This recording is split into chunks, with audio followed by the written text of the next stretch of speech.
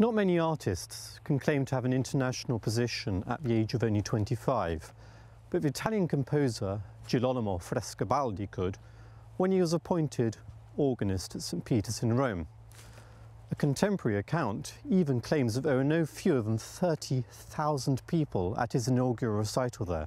Now, whilst this must be a wild exaggeration, it surely attests to the great esteem in which Frescobaldi was held in his own lifetime as a virtuoso.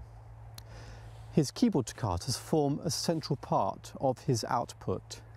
These are vocally inspired works in which each musical phrase corresponds to a line of text.